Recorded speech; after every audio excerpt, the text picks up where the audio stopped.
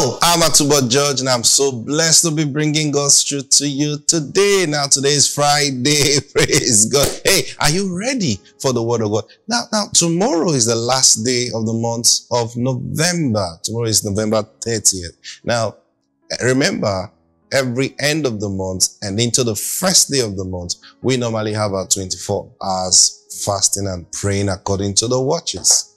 I want to invite you for tomorrow's December edition.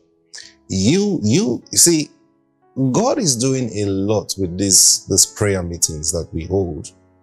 We actually start by 12 midnight. So tomorrow, not tonight now, tomorrow, 30th, breaking into the first at 12 midnight, we begin the first prayer meeting. And then we pray at every 3 hours, okay? That's what we call praying according to the watches. So at 12 midnight, we pray. At 3 a.m., we pray. At 9 a.m., 6 a.m., we pray. 9 a.m., we pray. 12 noon, we pray.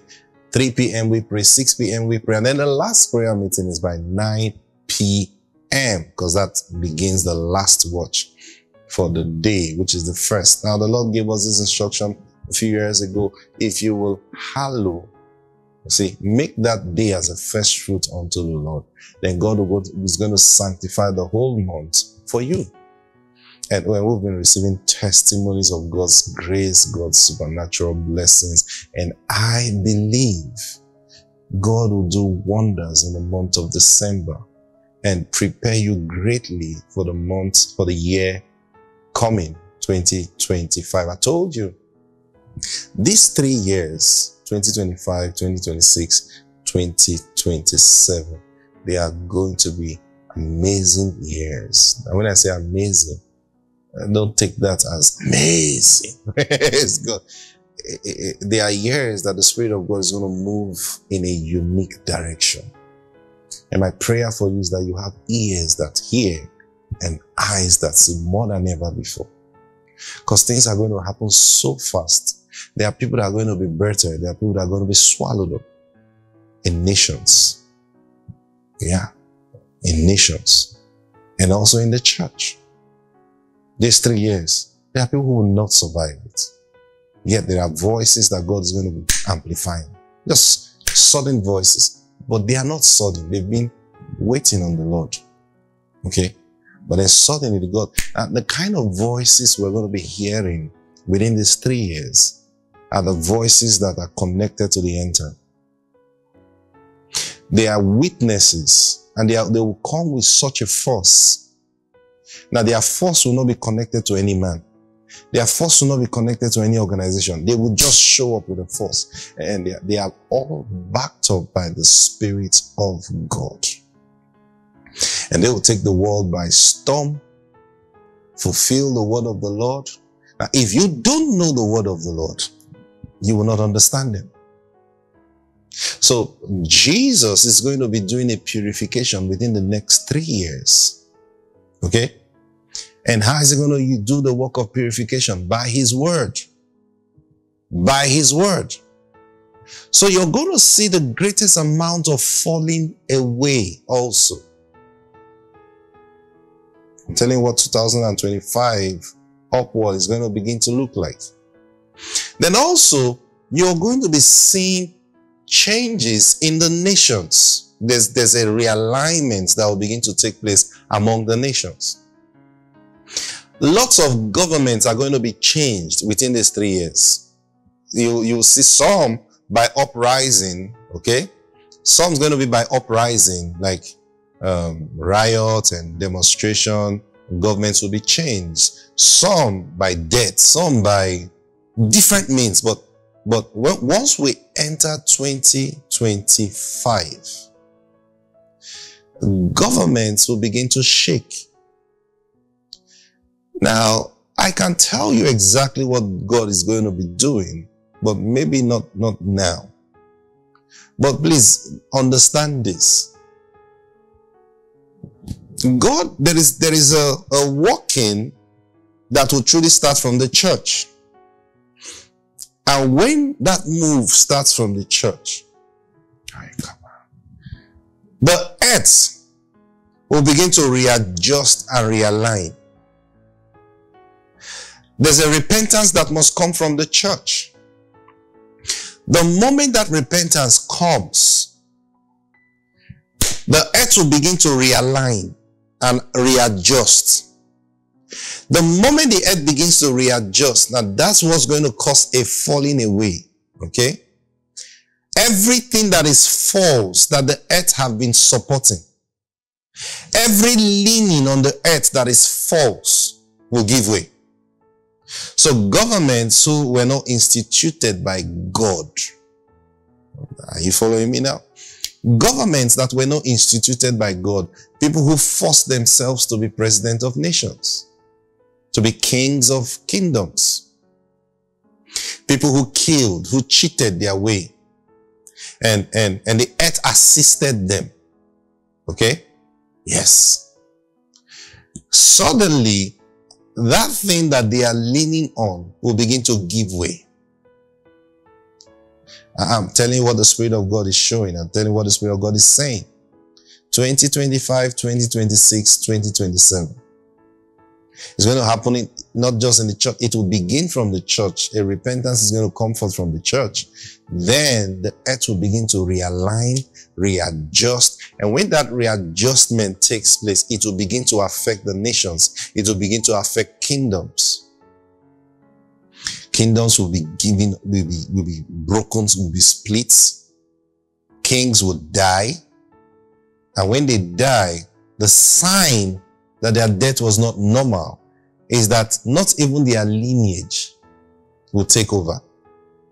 But you will be shocked that by the time the one who's to take over, when you do the tracing, you realize that previously, before now, the stool was stolen from another lineage, from the original lineage. So the earth will be returning it back to the original place. So also you're going to see lots of movements. Okay? There are people who have traveled out of this country. They'll be forced to come back. And there are people who are here. Now, you may say, but that's normal now. I'm telling you what is going to be happening. Then, for those who love the Lord, it's your season. Why? Because things that you have been depraved from, things that have been stolen away from you, those things naturally will be restored to you. Yeah, it's good. Things that have been taken away from you forcefully will suddenly be restored to you. Now, the earth itself is going to be carrying out these readjustments. Understand what I said? I didn't say God will be carrying out this. Now, God is behind the scene, but why it's going to be quick and solid is because the earth itself will be doing the readjustments. Praise God. Woo! Glory, glory, glory, glory, glory, glory. I think that's how far I can share with you today. But during the prayer meeting, I'm trusting the Spirit of God tomorrow night, throughout the first and every session of prayer. The Spirit of God will help us, expound on some of these things and go into deeper talk concerning them. Because most of those prayer times, I teach for 30 minutes and then we'll spend 30 minutes praying. Okay? Praise God. So I invite you for that. Now, can we call for that daily bread? We haven't. Praise God. Hey, everything that is owed you in this month of November, I pray you receive it within these 2 days. Receive it in the name of Jesus. Say with me, Father, I demand from you my daily bread. It's coming to me in Jesus' name. Amen. Praise God. Thank you, Lord Jesus. Acts chapter 4. Acts chapter 4. This might be the last time we teach specifically like this on the spirit of boldness. Praise God. So follow me closely, and I'm trusting the Holy Ghost today.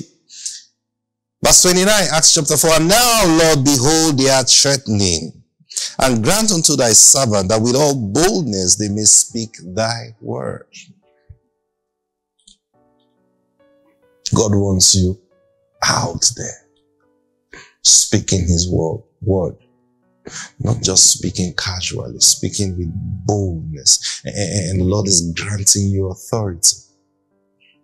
Are you one of those God is planning to use in this coming season?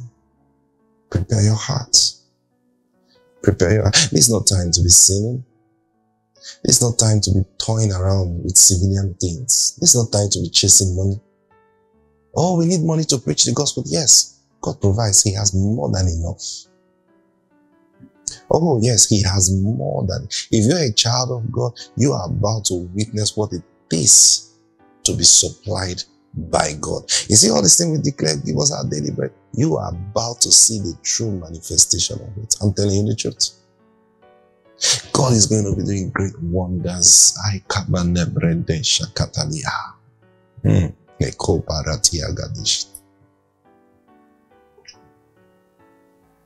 So get excited if you're a child of God. Get excited if you're a tither. Woo! Get excited. Praise God. And those of you that have abandoned tithing because of what men have been telling you, repent.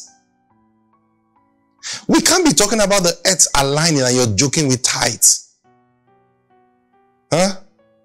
Pastor, what are you talking about? All those things you're not gonna, the blood of Jesus. Okay. Okay. You will learn. By experience, you will learn. But I pray you don't learn the hard way. So, why don't you just simply obey the Lord? I always tell people this. Very simple. Go before the Lord. Take a fast. Lord, okay, this thing, this tithing thing, what really is your mind concerning it? There's no way you will seek God and He will abandon you. He will tell you. Don't listen to men. Men don't know much. You should have known that by now. They don't know much. Either they are half-baked or they are looking at it from the wrong standpoint. Concerning this tithing issue, a lot of people who are against tithing, they are not against it because they can say tithing is bad. They are simply against it because of the wrong practices that men. So see, their eyes are not on Jesus where tithe is regarding to tithing. Their eyes are on men. So they tell you people are just eating your tithe and toying and playing with you. That's what they say. Why? Because they are looking at the people who are misusing the tithe. And instead of putting their eyes on Jesus and begin to ask themselves, why did God ask for the tithe? Why is Jesus the high priest after the order of Melchizedek? And that's the high priest, that's the priesthood that is in operation right now. Yes, that's the priesthood that is in operation right now. And you say we should stop tithing. You must be joking. You must be joking. You know nothing. Praise God.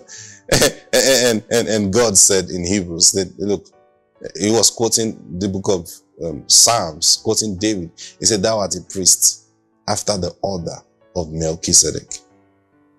That's the priesthood that is in operation right now. And so Jesus is receiving our tithe. How is Jesus receiving our tithe? These are things you have to be bold about. Don't let anybody cheat you.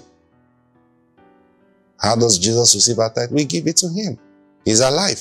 We talk to Him. He talks to us. So I bring my tithe to Him. I say, dear Lord Jesus, here is your money. You are my high priest, Lord. And I tithe to you. That's how we tithe. We don't tithe, take it to church like the other people do. And that's what they know. See, to the level of their knowledge, they are correct. But when you come to the place of truth, you realize that, okay, we need to adjust certain things. So now I'm realizing I need to give the tithe to the high priest myself. Because it is his money. It's not the church's money. So I take it to him. I say, Lord, you've blessed me. And here is your portion. Thank you, Lord. Let's see, because he's the high priest over it. And when he sanctifies it, the earth responds. I can never get broke. It's impossible for me to get broke. I've tried it before. I've tried to make myself broke before. It didn't work. I'm telling you the truth. It didn't work. Why? Because I've got a high priest who is alive. And he receives his tithe from me. It's God. And so what does he do with it? He tells me what to do with it. He tells me where to deploy it. He tells me who to give it to. So I take my tithe to the high priest. I say, dear Lord, thank you. And this is your 10%. And when I worship him, I go quiet before him. I say, Lord, you know it's your money. You just tell me where you want it, and I'll take it there. And by the word of the Lord, he speaks. Oh, Pastor, what if we don't hear him? You can't be talking about you don't hear him now. You may not make heaven. No. See, if you don't hear God, you can't make heaven. You can't. Why? The voice of God is your wedding garment. Oh yes, the voice of God is our wedding garment. If you don't have yours on, sorry for you.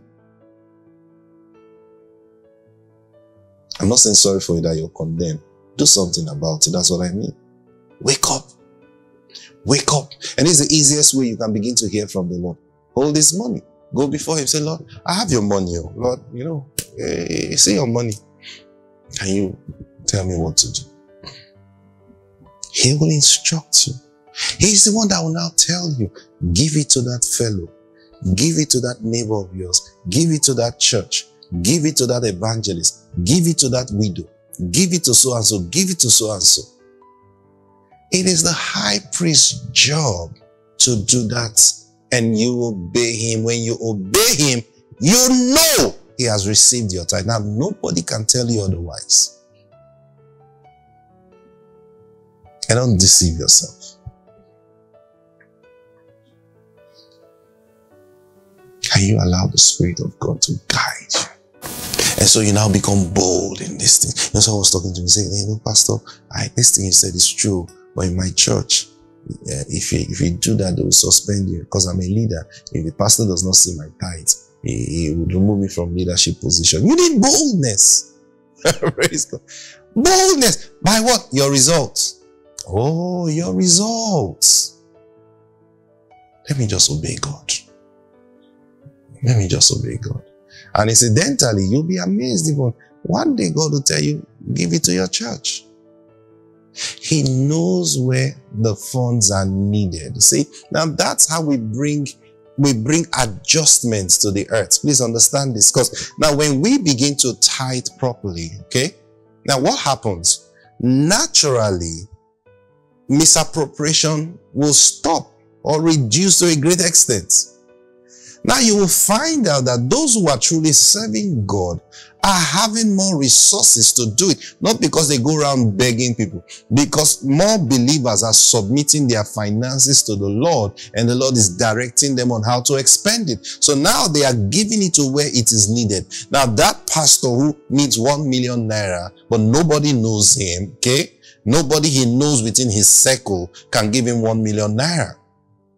But he genuinely needs 1 million naira. And then he's praying to the Lord. Say, Lord, you know, we've got to sort out this thing. And God commands someone who lives nearby, but I've never been to that church, while he's giving God glory. Lord, you have blessed me. Oh, this 10 million naira. So I have brought your 1 million naira as your tithe. And while he's praying, the Lord say, you remember that church? You've been hearing them sing. Yeah, give it to them. But I've never been there. Yes, I want you to give it to them. Okay, Lord, I will obey you. And then he takes it and he brings it, and the pastor glorifies God. Now that's true worship. Okay? True worship. He glorifies God, and even the giver, when he hears that, do you know we've been praying to God and believing him for 1 million naira. Now he sent you. We don't know you, you don't know us, but God sent you. And you just met your brothers. You just met your brother. Now, it doesn't necessarily mean leave your church and go and be a member of that church, but you just know that there are brethren in that church who are connected to heaven. Praise God. That's how we know ourselves. Praise God. Glory to God. I love this. Now, I'm excited because this is what you're going to begin to see. And while that is taking place, we will starve the enemy. We will starve. Nobody can deceive anybody right now. Because they bring your tithe to me. Okay, thank you, sir. Thank you, sir. No problem. No, nobody's going to argue with you. Father, you blessed me. And so what do you want me to do with the tithe? Oh, take it to over there. Oh, thank you, Lord. Thank you. Are you? Come come and I didn't see your time. Oh, sorry. God spoke to me. And how can God say, oh, sorry, sir. Should I obey God or you? I heard God. He spoke to me. And guess what? When I actually got there, I realized they were having a prayer meeting for that exact amount. Really? Yeah. In fact, it was so great. I've never seen God move like that before. But did you know that? No, I didn't know that. It's quiet. Praise God. I'm telling you, God knows what He's doing. That's why we must be careful, careful, careful. Careful who we listen to. Careful who's dishing out instructions to you. Careful who's telling you what God is saying when God has not spoken. Careful who's using sorcery to trap you. Be careful. And I pray the Lord show you mercy. Praise God. He's so excited. Listen, I'm so excited already concerning not just next month, December. Because next month we're going to be preparing massively. You will hear teachings that will stir you up. Because 2025, we're taking off. Praise God.